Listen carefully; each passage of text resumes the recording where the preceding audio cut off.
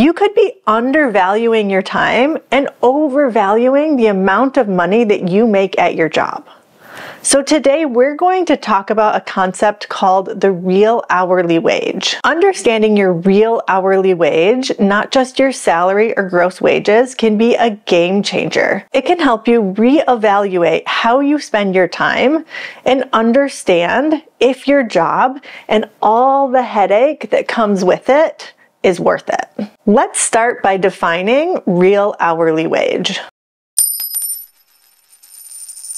Whether you're salaried or hourly, we all know how to calculate our hourly rate. But the real hourly wage takes into account additional things, like the additional costs associated with working and the additional time that we spend doing job-related things. Let's dig into this because this is actually a really important concept, because we need to dig into two important metrics that are often overlooked. And the first is job-associated costs, which include commuting costs, business clothes, meals, escape entertainment, convenience that you pay for as a result of being exhausted, and any other cost related to your job. And if we really want to go down the rabbit hole, we could include the cost of healthcare and mental health counseling that we need because of burnout. The second overlooked metric is the additional time you spend working, preparing for work, or even winding down from work. You may officially work 9 to 5, but how much time do you spend on the following? Do you check email outside of work hours?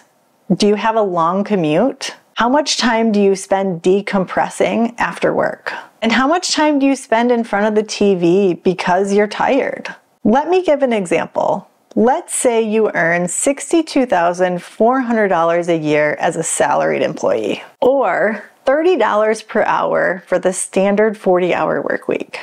This means that you earn $1,200 per week. Except, as a salaried employee, you are not paid overtime and you actually average about 45 hours per week. You also have to go into the office 3 times per week with a 30-minute commute each way. This means you spend an additional 3 hours commuting each week and an average of $60 per week on gas and car maintenance. You also value building relationships with those you work with, so you take a break with your colleagues and buy coffee on those 3 days, and let's assume that that coffee costs you $5 per day. When you sign off for the day, you're exhausted.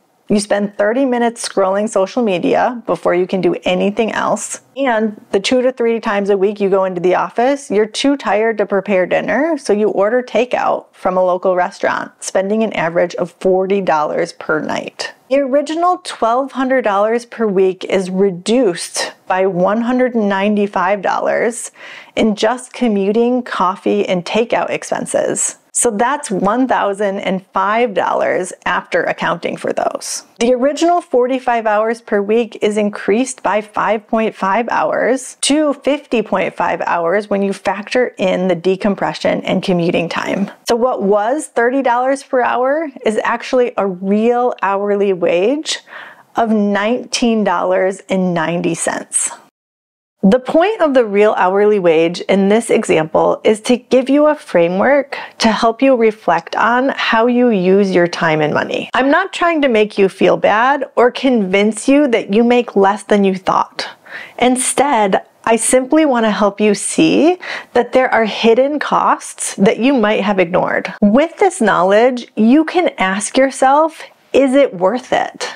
Is the amount of time and energy you're putting into your job worth the money that you're receiving from it? Real hourly wage is one of the key concepts in one of my favorite books called Your Money or Your Life. This book absolutely changed my life, and I talk about the real hourly wage and 2 other life-changing concepts in this video. Check it out to learn more.